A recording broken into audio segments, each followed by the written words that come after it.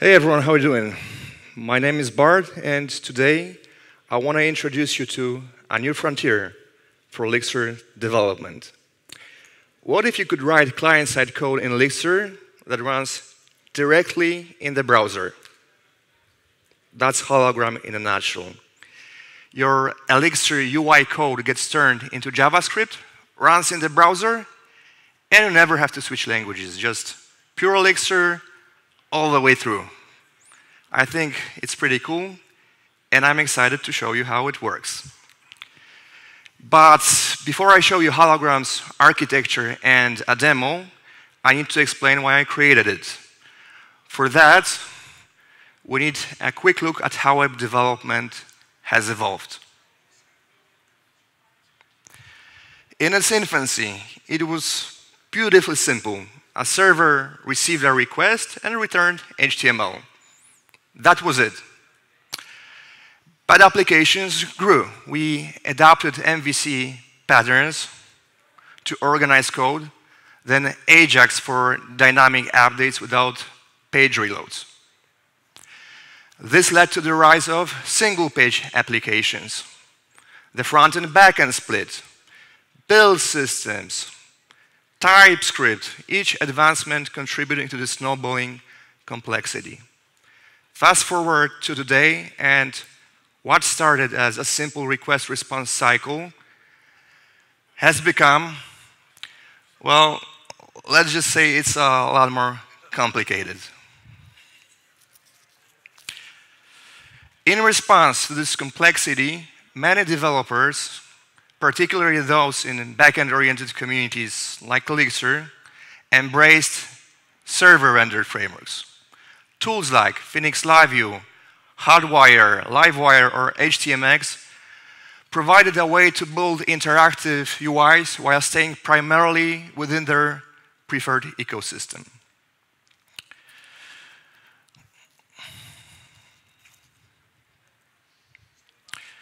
But code had been shifted to the client for a reason. And that reason is space and time. While bandwidth has grown tremendously over the years, latency remains constrained by physics, by the speed of light. A fundamental limit set by physics, not technology. A typical client-server round trip takes about 100 to 200 milliseconds, which might not sound like much, but the human eye can perceive significantly smaller UI lag, making server-rendered interactions feel sluggish.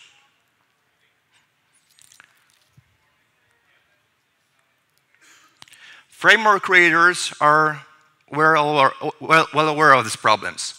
LiveView, for instance, offers various JS interrupt mechanisms like hooks and JS commands to address specific latency-sensitive interactions. But these workarounds often reintroduce the JavaScript we try to avoid, a leaky abstraction that forces us to understand both worlds anyway, and mix imperative and with declarative code. Moving UI state to the server creates additional considerations too.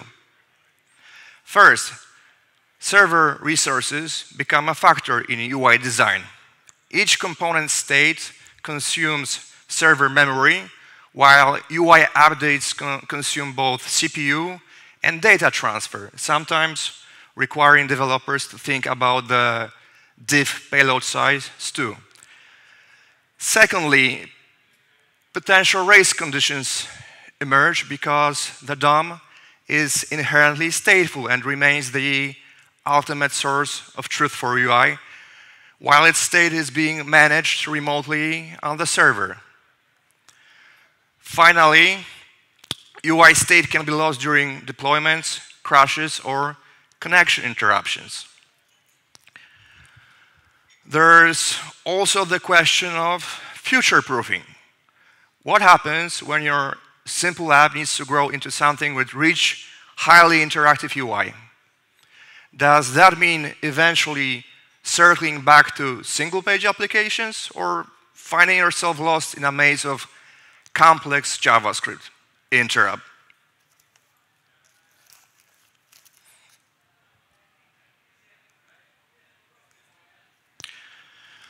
So here we are, facing the complexity of client-heavy approaches and the limitations of server-rendered ones. But is there another way? What if we design our ideal web framework architecture from scratch? Not from available technologies, but from the ideal developer and user experience. We've established that physics constraints make server-only rendering problematic for highly interactive UIs. So let's render on the client and keep the UI state on the client too, right next to where it's needed, close to the rendering layer and the DOM. This approach has another benefit. It uses client resources often sitting idle, reducing server load, infrastructure needs, cost, and CO2 emission. Now, we still need servers though, for security-critical operations like authentication and database access, plus server-side rendering for the initial response, for SEO, and optimal user experience. Now, a key challenge arises. How do we manage code for both client and server rendering without duplication? The answer is isomorphic code. Code that can be executed on both client and server sides. But wait, browsers only speak JavaScript and WebAssembly. Does this make our Elixir isomorphic components impossible? Not at all. We can write an Elixir and convert it to a browser-compatible language. This brings us to a crucial choice. Should we transform our Elixir code to JS or to WASM? While WASM excels at CPU-intensive tasks, it has drawbacks for our use case of UI development. It's very low level, resulting in large bundles. It lacks direct DOM access, and there is performance overhead when communicating with JS. JS, on the other hand, offers several advantages for our use case. The transpile code is more readable, resulting in easier debugging. We can use built-in JS functions instead of transpiling everything. And modern JS engines are incredibly fast. So let's choose JavaScript for our transpilation target. Finally, we need to connect our client and server code. WebSockets provide perfect low latency, bidirectional communication without HTTP overhead. And with that, these requirements form our ideal web framework architecture, exactly what Hologram implements.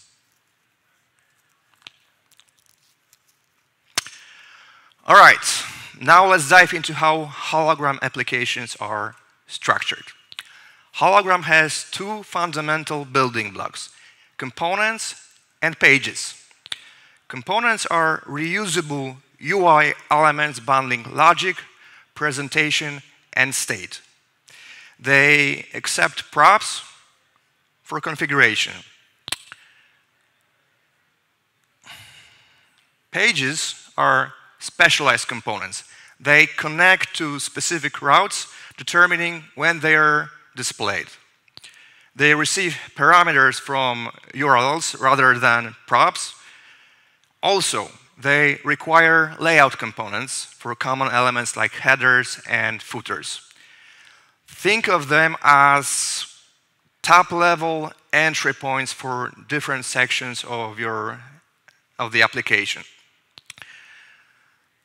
The Holo template syntax lets you combine HTML-like structures with Elixir code. For interaction, client-side actions respond to user events, changing state, and triggering re-renders. When server-side processing is needed, actions dispatch asynchronous commands that execute tasks like database queries. These commands can trigger new actions, new client-side actions, creating a perpetual feedback loop.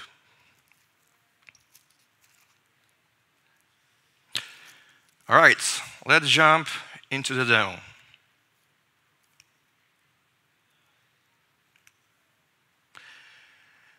I've built a very simple counter application that showcases the power of Hologram. What you're about to see is a fully interactive web app where both the server and client code are written entirely in Elixir. Our counter component is defined as a pure Elixir module. We start by defining props that configure our component. We initialize the component state in the init function. For the UI, we use Hologram's Holo syntax that combines HTML with Elixir expressions.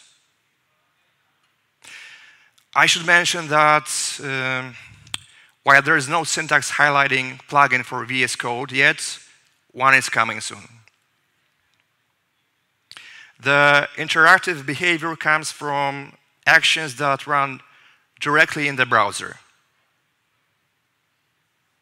And for server-side operations, we use commands.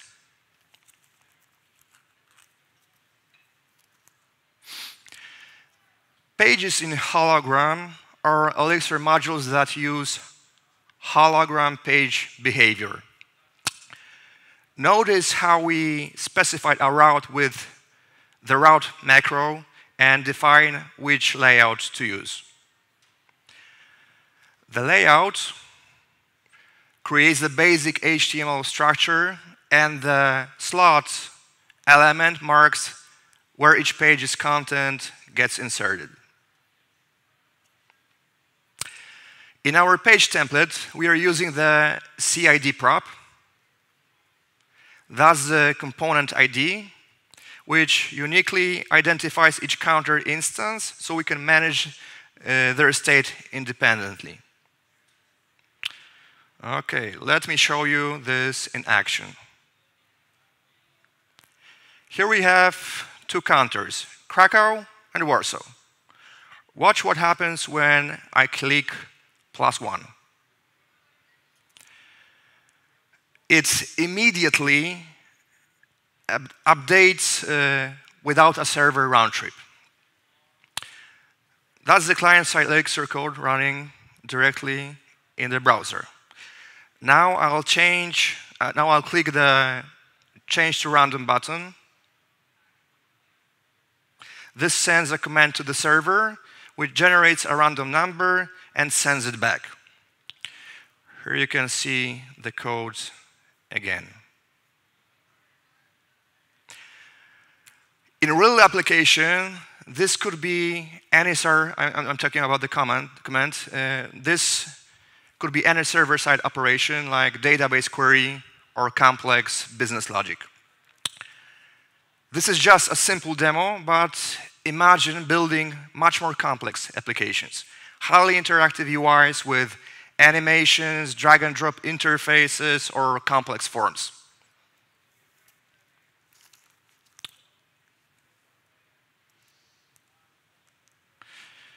Okay, you saw Hologram in action, but how does it turn Elixir into browser-ready JavaScript? During compilation, Hologram extracts the expanded AST, abstract syntax tree, of your project's modules from their beam files. Then normalizes it, and then transforms it into an IR, intermediate representation, designed to bridge Elixir with JavaScript. But the magic is in what happens next. Hologram builds a call graph of your code base and identifies exactly which functions need to run in the browser. Since only actions and templates run on the client, Hologram traces this graph to find all functions reachable from those entry points. This analysis happens per page. Based on this, Hologram takes the relevant portions of your IR and encodes them into targeted JavaScript bundles, containing only the necessary code. The result? Your Elixir runs in the browser with minimal bundle sizes, just what each page actually needs.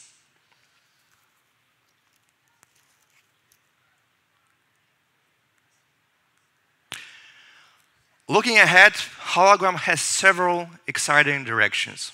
First, porting Elixir's process model to JavaScript via web workers.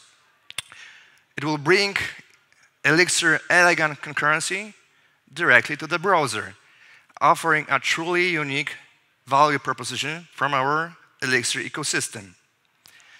Next, multi-platform development from single code base. Starting with progressive web apps and then expanding to mobile and desktop. The dream? Write once in Elixir and deploy everywhere. This approach becomes increasingly feasible as CPUs improve and JavaScript engines grow more efficient.